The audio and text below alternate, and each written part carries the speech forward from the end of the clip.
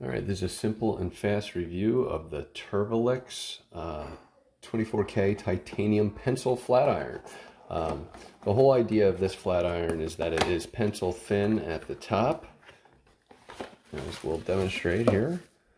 And the idea being to get the hairs at the front of the head.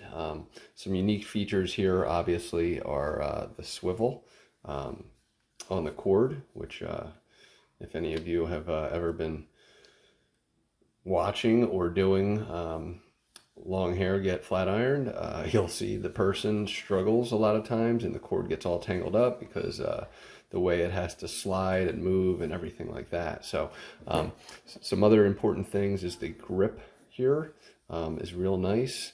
As you can see, there's a temperature gauge, which is another nice beneficial thing. And I guess, you know, the key component here is the 24K titanium plates, which are supposed to be you know, spectacular at getting you the heat. So really just wanted to show this real quick, and then we'll plug it in. And as you can see, there's an off-on down here, which just makes it very easy to operate. Or I'm sorry, that's not even the off-on. That is the hold. So once it's been hot, you just flip that like so, and that'll keep it closed. It also comes with a bag, real simple and easy. And so to turn it on, I guess we just simply plug it in. Nope, looks like there's a power button right in there. So you'll power it up, and then your temperatures will be right in here. And I know it's difficult to try and see here with the light reflection. So it'll be a plus and minus. So let's demonstrate that.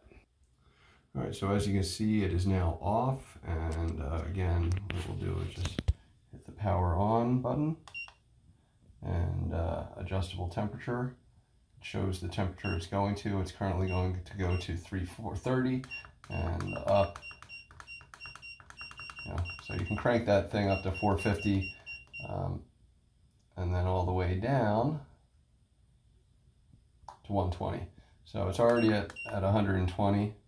And we'll just crank it up just to show you that once you crank it, it'll then go back to the temperature it's at, so you can get a good feel for the temperature as it's heating up, which is pretty fantastic. So hopefully this review helps, and hope you enjoyed it.